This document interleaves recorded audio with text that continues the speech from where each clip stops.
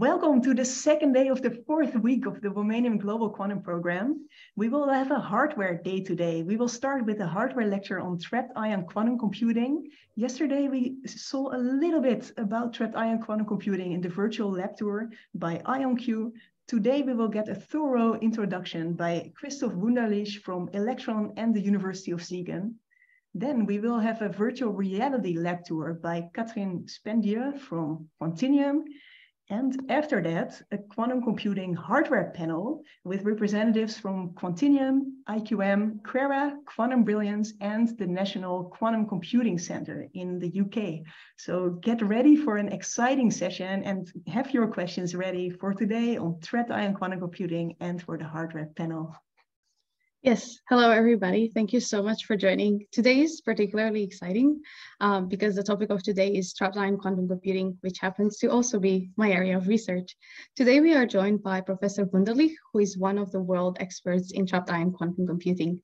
I remember when I started my PhD, I read this paper on long wavelength quantum logic using trapped ion computers that was written by him and another colleague, Florian Mintert. Professor Wunderlich finished his PhD at the Max Planck Institute in Germany, and today he is a professor of experimental physics at the University of Siegen. He's also the founder and the CEO of his own startup quantum computing company, Eleqtron. Thank you so much for joining us, and we look forward to your lecture. Thank you so much for your invitation to speak here. Trapped ion quantum computing is, of course, a wide field, and having 45 minutes to introduce it, you have to make some choices, and I made a choice to keep it hopefully reasonably simple. Simple means accessible to people with different backgrounds. So yeah. Okay, so let me start with a slide that goes back more than 100 years just for introductory purposes. So when we think about quantum technology today, we often hear that it's the second quantum revolution. And if we think back, when did quantum physics actually start? So it was maybe around 1900, when Max Planck came up with his famous constant. And then quantum physics was extremely successful and in explaining natural phenomena and also in building devices. So the first transistor, for instance, relies on quantum effects. And also the first laser relies on quantum effects. And I mean, today's world would not be conceivable without transistors and lasers. They appear everywhere, basically in industry and in research. So yes, so they rely on quantum effects, but on collective quantum effects. Just to remind you here, so it's not individual quantum systems that play a role, it's always an ensemble of quantum systems. And Erwin Schrödinger, he's still in the 50s, he told people and was convinced that it is so, that we never will be able to experiment with just a single quantum system, like one electron or one atom. And but this changed dramatically, and there's an exact date when this changed. So it's on the 17th of April in 1979. So this was the date when, for the first time, a human observed a single atom, a single quantum system. And then many developments set in or were going on in parallel. And today we have the second quantum revolution that really relies on the availability of individual quantum systems and being able to manipulate individual quantum systems. So just to give you a bit more detail about this, so we had Schrödinger, who said we will never do this, have just one quantum system. And then I gave you the exact date when this changed. So why can I give you this date? Because here, that's the person who saw the first single atom with his own eyes. And that's from his lab notebook. So you notice lab notebooks are very important. So where he noted that he observed 1, 2, or 3 individual trapped ions. So that was the first time an individual quantum system was, an individual atom was observed, to put it more precisely. And so this was done in the group of Peter Toschek in Heidelberg. And the experiment was initiated by Hans Dehmelt, who not so much later received the Nobel Prize for his work on trapping individual ions. So that's, yeah, Hans Dehmelt, he initiated these experiments. Wolfgang Paul, he developed a technique that finally led to trapping individual atoms. And yeah, so they were rewarded a Nobel Prize for this about 10 years later already. And then the development as far as individual atoms and trapped ions are concerned continued. And so David Wineland and Serge Haroche, they received the Nobel Prize in 2012 for their groundbreaking methods to measure and manipulate individual quantum systems. So those were people who decisively contributed to where we are today. Okay, so that's just for a brief reminder of how we got where we are today. And now let's start. Now we want to use trapped ions, or we want to look at how trapped ions are going to be used for quantum computing. And so the remainder of this talk, or the major part of this talk, is developed to an introduction to using trapped ions for quantum computing. And then I will talk a bit more about a particular way of trapped ion quantum computing, which uses so-called magnetic gradient induced coupling magic, where we can do trapped ion quantum computing using radio frequency radiation instead of laser light. Okay, so let's start with the longest part of this talk. So that's the introduction to trapped ions for quantum computing. Okay, so if we want to trap ions, we first need an ion trap. And can you see my mouse, by the way?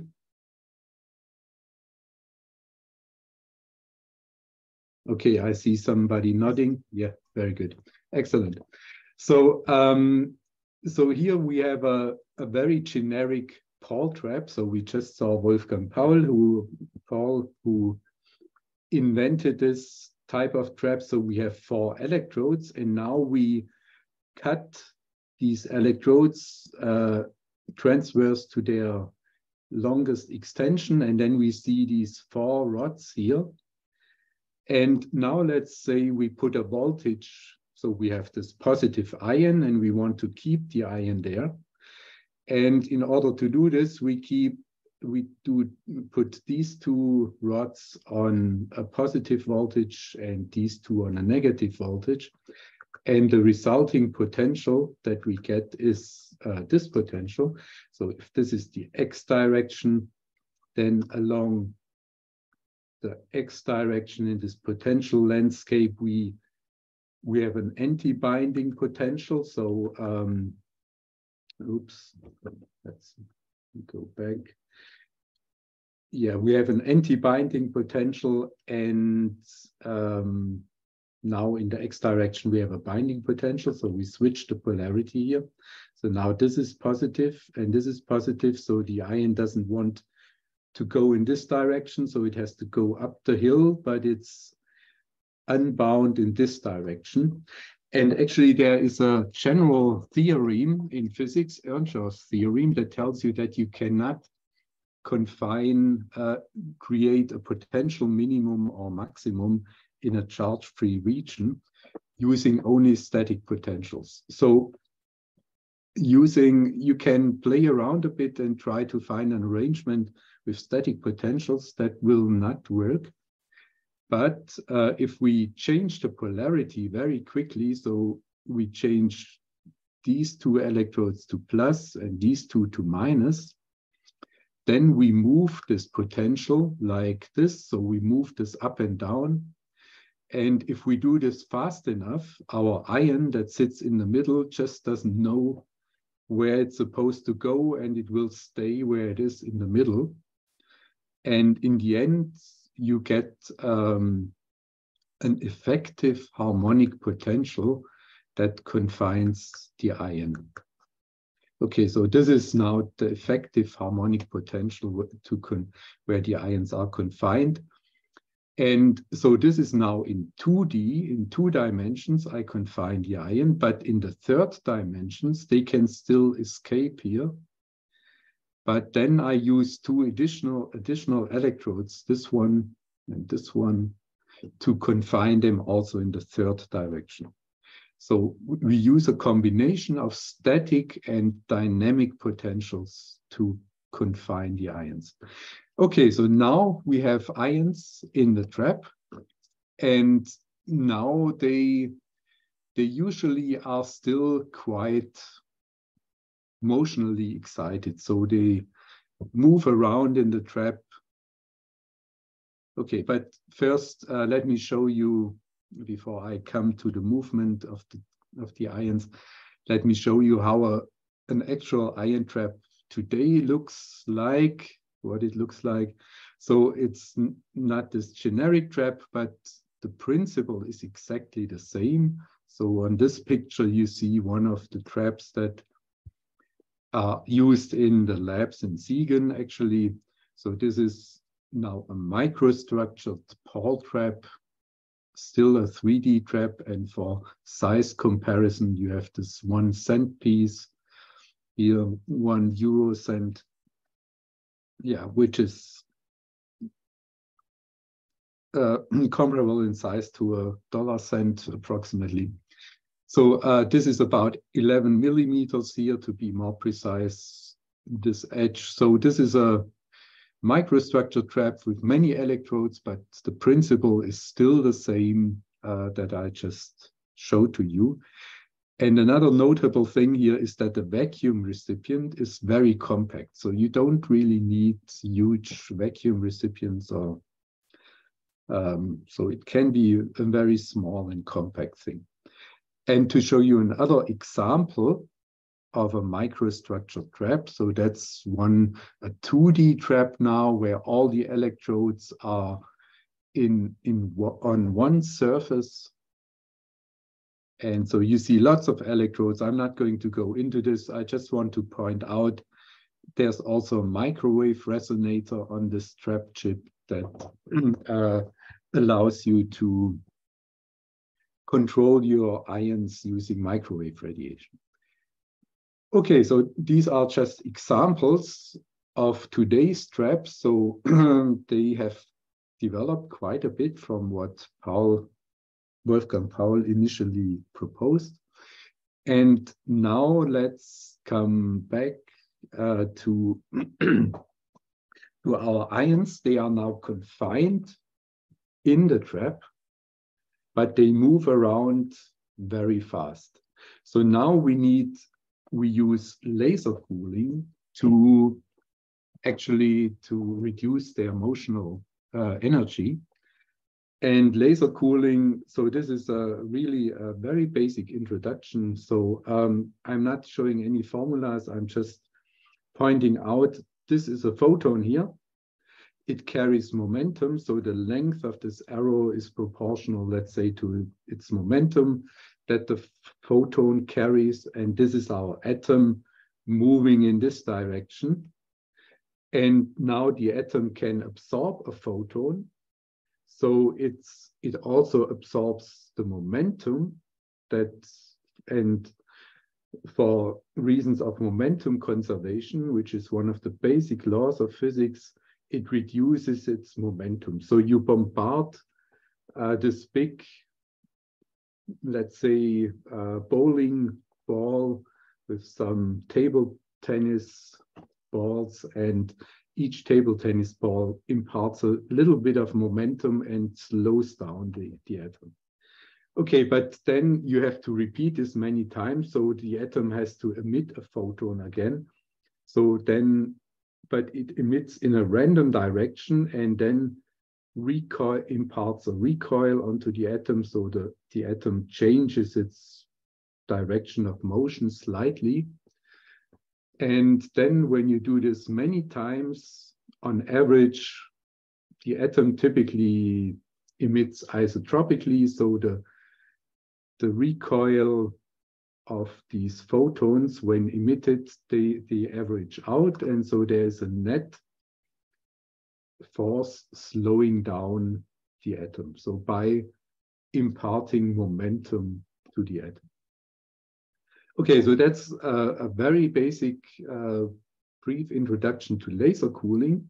So the nice thing about trapped ions now is that you need them cold, but you only need the atoms, the ions cold, not the whole apparatus. So this is an interesting feature of trapped ions. Now let me show you a little movie, so where we trap ions. So this is 1, 2, and then 3, 4, 5, up to 10, I believe. So, so here we used this trap that I just showed you, this microstructured trap, and we laser cooled the ions, and then they form such a nice crystal, and then they are ready to be, they are ready for quantum computing, basically. But yeah, there are still a few more steps to go.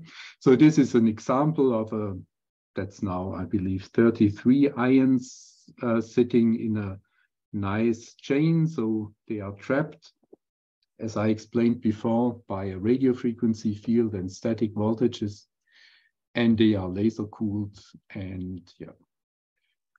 Okay. And okay, so this is a little movie showing how you can then move around your ions in such a trap, so you can make them wiggle around. So this is very slow, so that our eyes can follow it. Yeah, so, and then you can move them to different places in the trap, and wherever you need your qubits.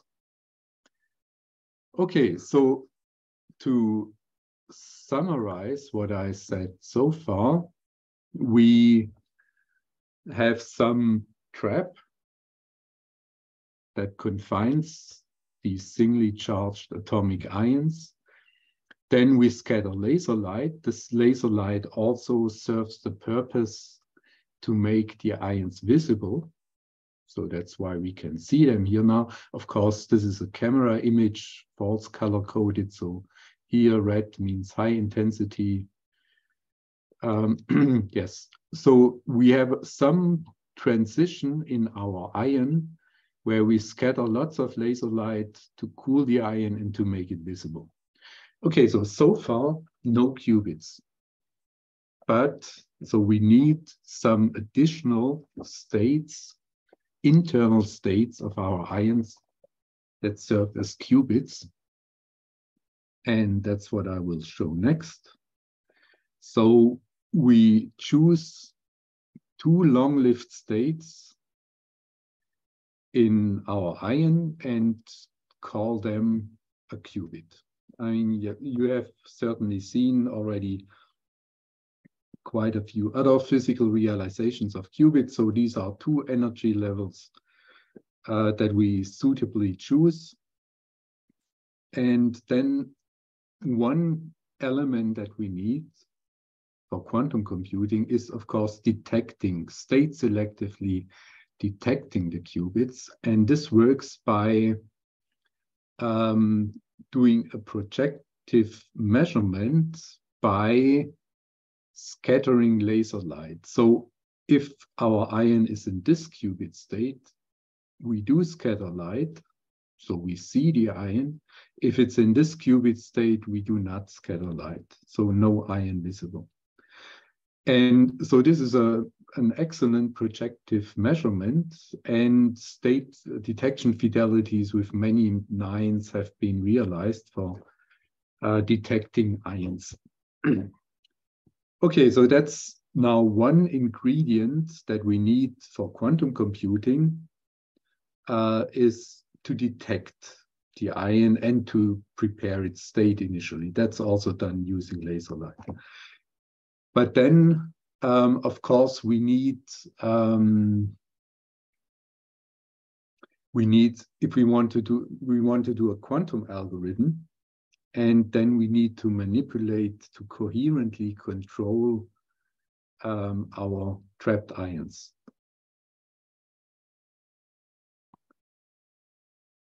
Okay, so now I realize, okay, my slides are in the wrong order, but never mind. I'll just go through this slide, which is one of the final slides, actually. Okay, so now we need for quantum computing, we need to coherently control our two qubit states.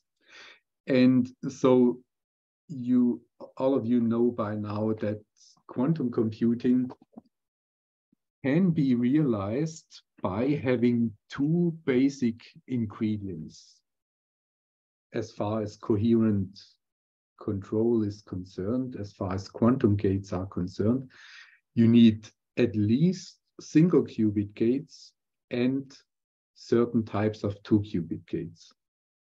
So if you have these two ingredients, then you can synthesize any quantum algorithm. So it's the task of the experimenter is basically to demonstrate single qubit gates and two qubit gates. And then you can say you're done. Of course, it's not that simple, but in principle, these two ingredients are sufficient together with state preparation and state detection, and for synthesizing any quantum algorithm. So now, single qubit gates. So when you want to do single qubit gates with your trapped ions, so we have now, here we have 3 trapped ions. Typically, the spacing between them is a few micrometers. And now you want to do manipulation of only one of these ions. So you want to drive, let's say, this middle qubit or the qubit on this side, and you want to implement a coherent superposition of your qubit state. So you focus radiation on just one of them, on one of the ions. Something's wrong here with the order of my slides. Interesting. Yeah. Okay. Well. Yes. So for single qubit gates, you need to focus your electromagnetic radiation on just one ion. And if you now remember the diffraction limit from your early physics studies, the diffraction limit tells you that the focal spot to which you can focus your electromagnetic radiation is on the order of the wavelength of your radiation. And if we have now a 5 micrometer distance between the ions and we want our focal spot to be much smaller than this, we need optical radiation. So that's one reason why people use exclusively laser light for manipulating trapped ions. So to be able to do single qubit gates on arbitrary qubits and independent single qubit gates. Okay, so this is one ingredient. And the second ingredient is now 2 qubit gates. So now let's look at 2 qubit gates, and hopefully this.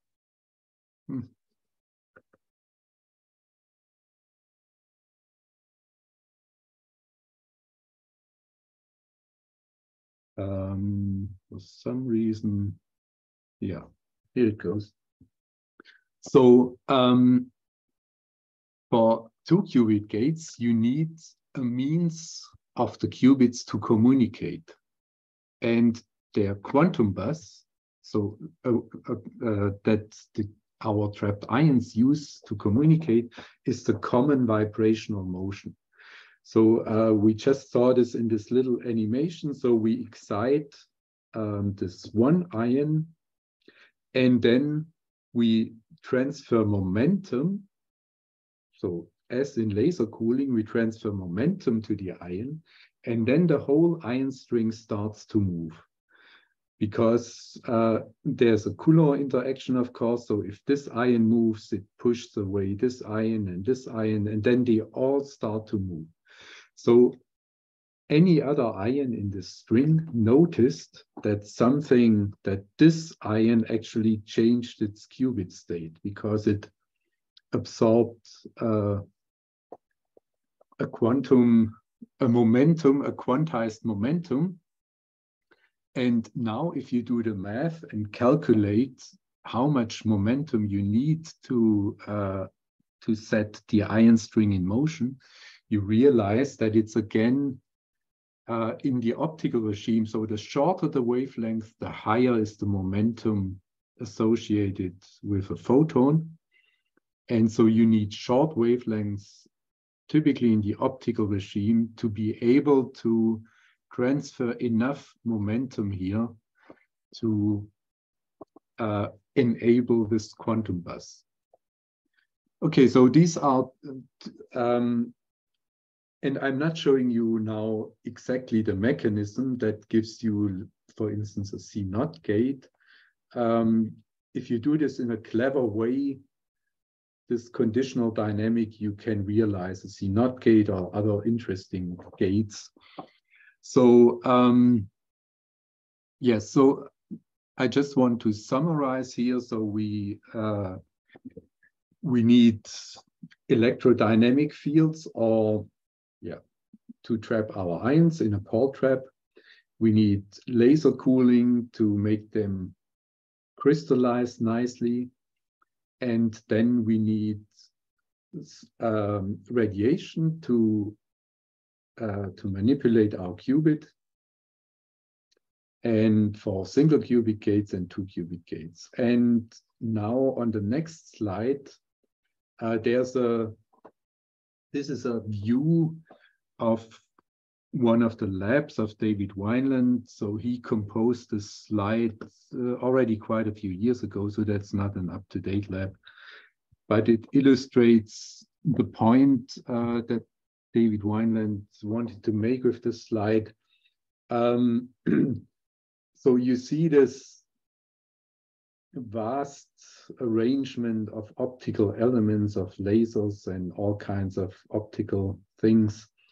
And then you have the little ion trap somewhere. So the ion trap itself, if you look at this picture, it gives you the impression that the ion trap itself is not really the complicated part in such experiments. It's the laser light, the coherent laser light that you need to steer, to control the ions. And if you take a close look at such an optical table, what you realize is that so you generate light that is sent to your ions to control your ions, but the light generation is controlled mostly by radio frequency signals. So you generate your control signals in the radio frequency regime, then transfer them into the optical domain, and then apply them to your trapped ions. And why is this done? Because of the two reasons I just mentioned, because you need to individually address your qubits, and you need to be able to set them in motion for conditional quantum gates. Okay, so now this magnetic gradient induced coupling that I mentioned in the beginning, that actually allows you to get rid of all the lasers and use not all of the lasers. I'll come to that point in a minute again. It allows you to replace all the lasers used for coherent manipulation by radio frequency sources. So radio frequency sources are extremely high developed. I mean, you probably all have a mobile phone that runs using microwaves, and you have signal generators, amplifiers, phase locks, all kinds of fancy stuff in this little box in your pocket. Oops, what happened here now? And yes, so this is a great technical reduction in complexity when you can get rid of all the laser light for coherent control. You still need lasers for cooling and detection and preparation, but they are, in terms of frequency stability, for example, they are many orders of magnitude less complex than the lasers you need for coherent control. So the line width of a qubit laser, let's say if you want to have 1 second coherence time, you need a relative line width of 1 Hertz, and at an optical frequency of 10 to the 14 or 10 to the 15 Hertz. This is a high, very ambitious stability that you want to achieve. So 1 part in 10 to the 14 or 10 to the 15, that's quite ambitious for radio frequency radiation. This is standard today to have 1 second coherence time, or even 10 or 100 seconds. So, okay, and now let me explain how this magnetic gradient induced coupling works. So why can we get rid of lasers all of a sudden? And yes, so I'll explain that. Yeah. Okay, so now a bit more technical. So this is our favorite ion, that we use. So we have these light fields that are used for cooling and detection, as I said before. So they have a line width of hundreds of kilohertz. So that's very modest laser sources that you can buy off the shelf right now. And then all coherent things are done on this hyperfine transition in the microwave regime. So here in this particular ion at 12.6 gigahertz. So all the control signals are generated and directly applied in the radio frequency, or radio frequency includes microwaves. Okay, so how does this work now? So remember, these two hyperfine states, they represent a magnetic moment of your atom. So, and if you put them into an external field, their energy depends on the orientation of this magnetic moment. Completely analogous to a classical compass needle. So you have this magnetic moment, that's your compass needle or your atom, and you can either align this with the field or anti-align it. So you have two different energy states. And classically, of course, this needle can have any orientation, but from quantum experiments, we know that our atomic needle can have only two discrete outcomes, and they are separated by some energy delta E. So I can rotate this, then I have to invest energy, and I go from the lower state to the upper state. Okay, so that's a picture of our atoms. And now let's look at two atoms. And now we put them into an inhomogeneous field. So this field, this atom experiences a stronger field, so more dense magnetic field lines, and this a weaker field. And so here you need to invest less energy to flip the needle, and here you need to invest more energy to flip the needle. And quantum mechanically, it means we have these discrete energy states. So, and this one has a smaller energy splitting than this one. And they correspond to different transition frequencies. So if you want to you want to flip your needle, you have to have a higher frequency here. So that's Planck's constant than here. And so to show you an experiment that this really works, so this is now 3 trapped ions here, and now we change the microwave frequency. They are in a magnetic field gradient, and they all have different resonance frequencies. So that works very nicely, this individual addressing in an inhomogeneous field. And in fact, it works extremely well. So here, this is shown now a quantum, here we show a quantum byte, individual addressing of a quantum byte, 8 ions. So, and because the addressing error is so small, you need a particular method to benchmark how small this error is. So what is done here? Oops. What is done here? Here we look at the errors, that is the error that is induced when we manipulate ion 4 and check what error happens on ion, we manipulate ion 4 and check what error we observe on ion 5.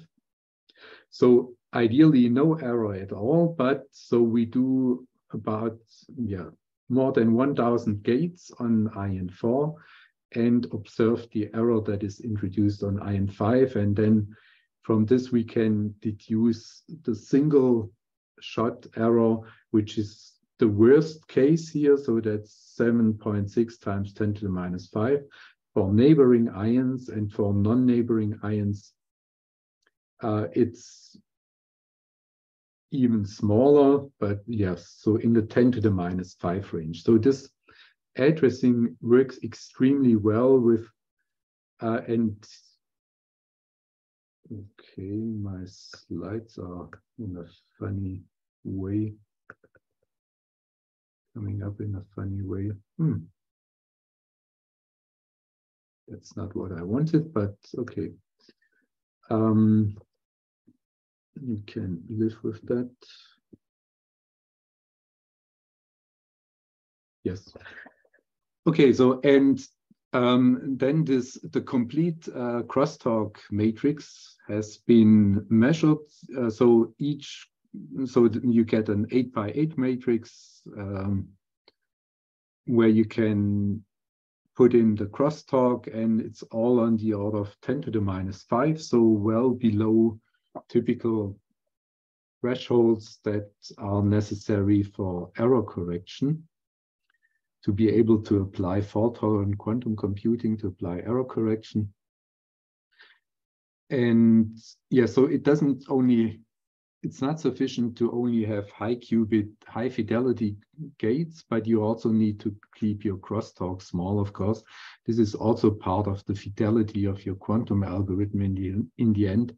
So you need high fidelity gates and small crosstalk. Okay, so this is individual addressing, but now how does this state, how does it work that we impart momentum to the ion with microwave radiation? So microwave radiation at 12.6 gigahertz, we are at centimeter wavelengths compared to a few hundred nanometer wavelengths, and the momentum is proportional to 1 over the wavelength. So we have a very long wavelength now, which means very small momentum, and this is just not sufficient to excite our ion by momentum transfer. But this magnetic field gradient allows you to nevertheless set your ion in motion in a inhomogeneous field. And that's what I'll show you here. So we have our inhomogeneous field, we have our needle here. So in the lower state, we go to higher fields. So this energy state is lowered. And if we flip our needle, then, yeah, I'll just flip it. So we go to the higher energy state, but now our atom, our needle, finds itself on this slope here. So it's going to move to the left in this harmonic potential. So it's going to move to its new equilibrium position here. And so it changes its internal energy state. So we went from here, this splitting, to this splitting. So we, again, what we do is we couple the internal state, so our qubit state, we couple this to the motional state of our ion. So and that's exactly what we need to do conditional quantum dynamics. So, and that's what we call magnetic gradient induced coupling. So you don't need to impart momentum, you simply change the equilibrium position of your ion. And now at this point, I'd like to demonstrate this with a little live experiment, but my camera does not work, so I have to skip that. And now comes just a few slides for the people who are already a bit familiar with trapped ion quantum computing, so something for the experts maybe. So far I explained the principles, the basic ingredients that you need to understand trapped ion quantum computing, and now I'll show you how you can actually use it for real quantum computing. And okay, so now here we have such an ion string again, and we have our magnetic gradient field. And so this is the Hamiltonian that you get. So each ion has its own resonance frequency. And then we get this magnetic gradient induced coupling. If you go through the mathematics, it gives you this spin-spin coupling also. So you can use this magic that I just showed you in different ways. So this is one way of using it, the spin-spin coupling between ion I and ion J. So the energy of one ion depends on the state of another ion. So that's what this thing tells you, and you couple all of the ions simultaneously. So you have the sum over all ij's. Okay, so this crosstalk I just explained to you, that works very well. So in Sussex, for instance, even 10 to the minus 8 crosstalk has been shown between two ions, and here in this quantum byte we had 10 to the minus 5 crosstalk. So this works extremely well. But then there's also this this coupling here that you need for quantum gates, and okay, that allows you full connectivity between all of your ions. So, and this is something I'd like to point out now. Using only 2 qubit gates and single qubit gates is probably not the most economical thing for real quantum computing. And I'd like to show you a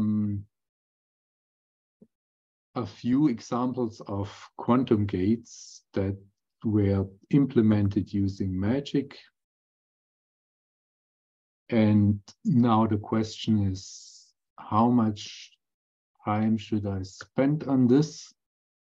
So this is for our question for our chair session.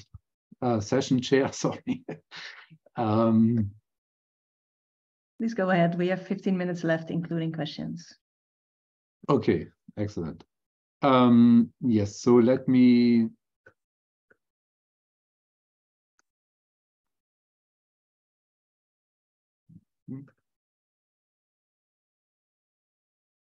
okay, so one recent experimental result that's quite interesting, I believe, because it shows extremely robust gates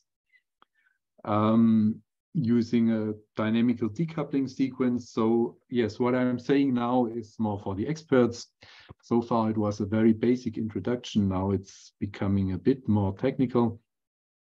So dynamical decoupling is typically used to extend coherence times. And here we use it at the same time to implement a gate. And that is extremely robust. And I'll show you in a second experimental data that proves what I'm saying here. And an interesting feature is that you just need a single microwave field per qubit to implement this. So that's very economic, and you can have shorter gate times because you use, if you do a 2-qubit gate, you use both motional modes of an ion crystal, and so you can make your gate faster. Okay, so just to show you the robustness. So this is robustness against motional excitation.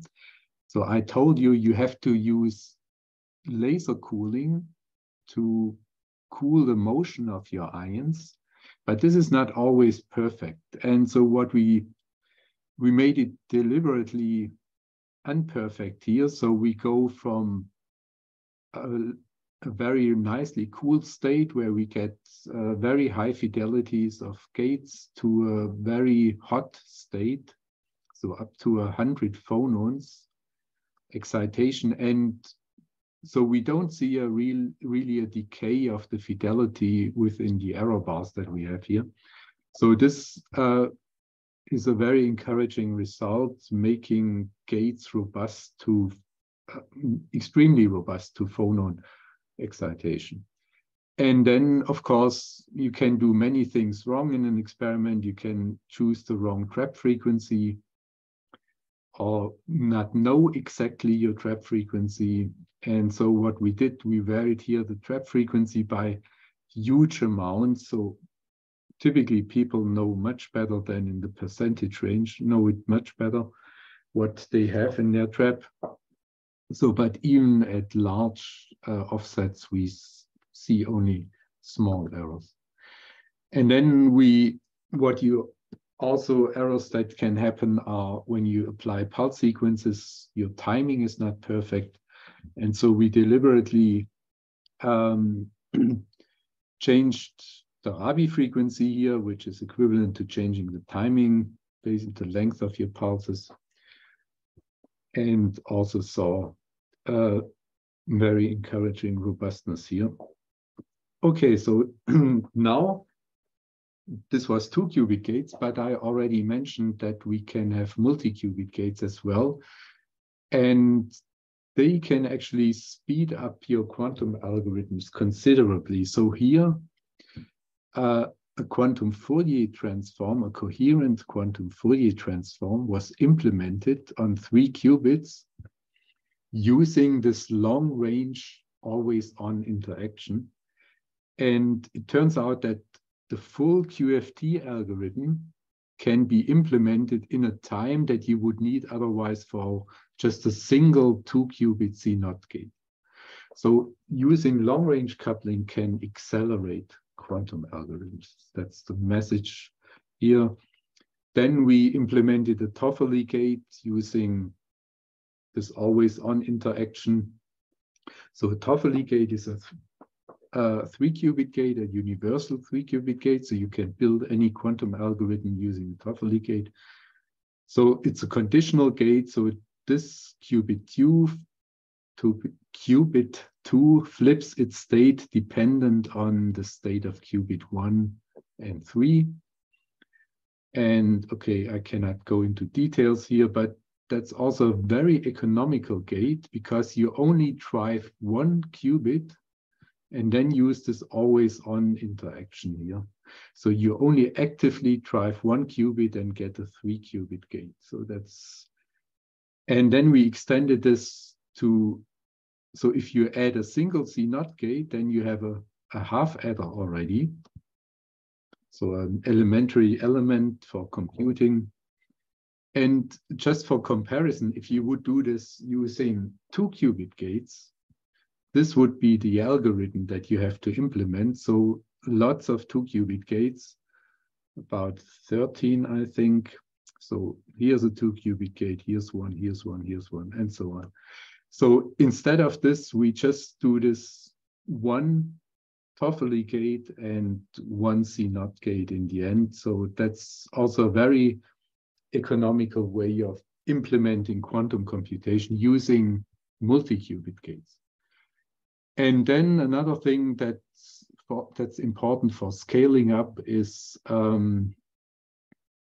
you need to shuttle ions and preserve their quantum state. So, and this works also extremely well with many 9s of fidelity. So that's also very encouraging for future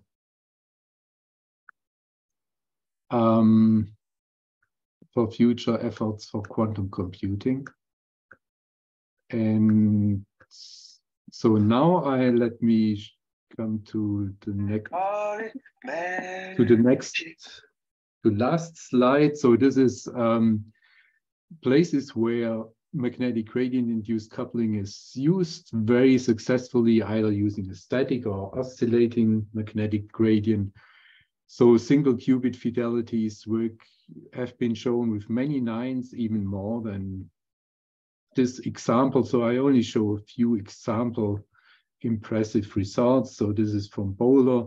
Then 2 qubit gates have been done in Sussex, Oxford, Hanover, and also in Boulder with very high fidelity radio frequency gates. Coherence times have been shown on the order of 10 seconds for magnetically sensitive states. So for instance, in Siegen, Oxford, but also in Sussex and elsewhere. So this is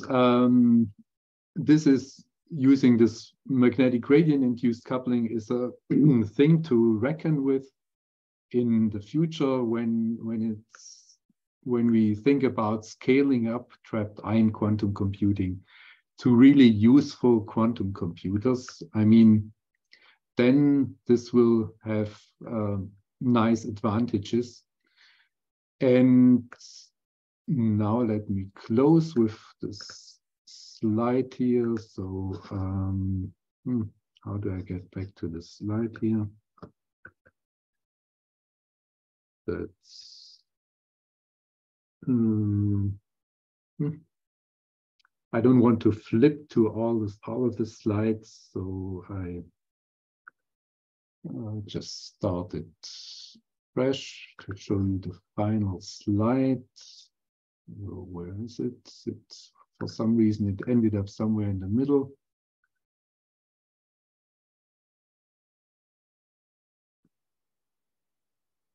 And okay, so yeah, so one general thing about trapped ions is that they are always identical. So no matter where you are on the moon or Mars or Earth, you always have your perfect qubits ready.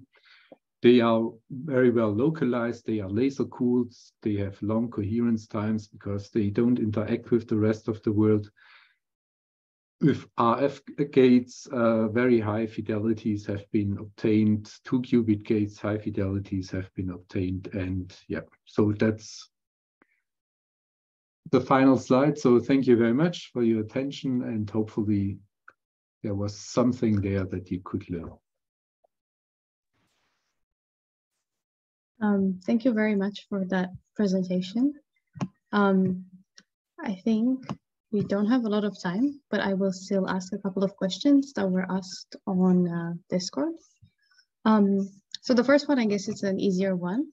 Can you implement full connectivity between all the trapped ions? Yes and no. So what I showed you here is always one register containing a long string of ions. And yes, that is possible within one string. But then when you scale up, you need many strings, and they will not, at one given point of time, they will not all be all-to-all connected. But the thing is, like I showed, in one register, you can already achieve accelerated quantum algorithms by all-to-all connectivity. Okay, thank you very much. The next question is about dynamical decoupling sequences. How do we design them, and how do we know how to find the optimal ones? Very interesting question. Yes. Okay, so how do we design them? So that's a little science in itself, designing these decoupling sequences. So what I showed here, the particular thing about the decoupling sequences that I showed here is that the spacing between decoupling pulses, the spacing in time corresponds to the inverse frequency of your motional modes. So the decoupling frequency, the decoupling pulses excite the motional modes in a right way. So that's the design goal of these decoupling sequences here that we used here.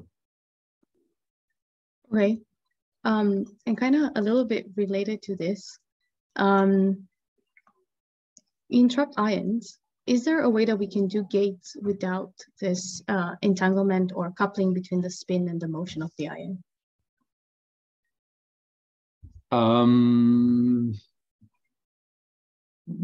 Okay, so not with if you use ground state qubits, because the dipole, so you could use dipole-dipole coupling between magnetic moments, for instance, but this is extremely small. And it's not useful for quantum computing, but what you can do is use Rydberg states. So that's what people are trying to do also, that interact via dipole-dipole interaction that is strong enough to have fast quantum gates. So if you go to Rydberg states, then you don't need the motional modes necessarily. Okay, thank you very much. The next question is about the 3-qubit gate that you briefly showed. Do you have a fidelity for that? Like a number? Yes. So okay, so I have a number for the half adder. So that's okay. Let's see. That was the total half adder had a fidelity of around 60%. So this was not really great for quantum computing, but if you compare it to a decomposition into C0 gates, it corresponds to a fidelity of your C0 gates of around 96%, which is still not great. Yeah, so this is a proof of principle experiment. It's not meant to be high fidelity. Okay, thank you very much. And maybe the last question is, are there any examples of any improvements on the algorithm side of quantum computing that can help trapped ion quantum computing? On the algorithm side, yeah, that's a very interesting question again. Okay, so what I showed here is, for instance, this QFT using the long-range interaction. I would consider this an algorithmic development.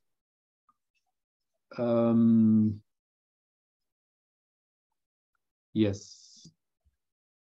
And apart from that, yeah, so I think this is a very hot research topic, and under the name of co-design, basically. So yeah, so people are trying to take into account the strengths and weaknesses of certain implementations, of certain physical implementations to speed up quantum algorithms. Yes. Okay, thank you very much for your lecture and for answering all of these questions. The very last question needs to come from someone outside of the field. I will share the last question by Mohammad Reza from Iran. Mohammad Reza asks, is there anything disappointing about trapped ion quantum computing? Because everything sounds so great. Could you share with us? I wouldn't say there's something disappointing. There are of course technical hurdles that we need to overcome. And there are, if you go into the details, there are many technical hurdles that we still have to work on, but I wouldn't call it disappointing. I would call it a hurdle that we have to work on. So. That sounds like the right attitude and spirit. Thank you very much, Christof, for this great presentation. This really gave insight into trapped ion quantum computing and prepares us for the next part of today's session, the virtual reality lab tour by Quantinium. Thank you, Christof, and we look forward to collaborating more and we'll be in touch.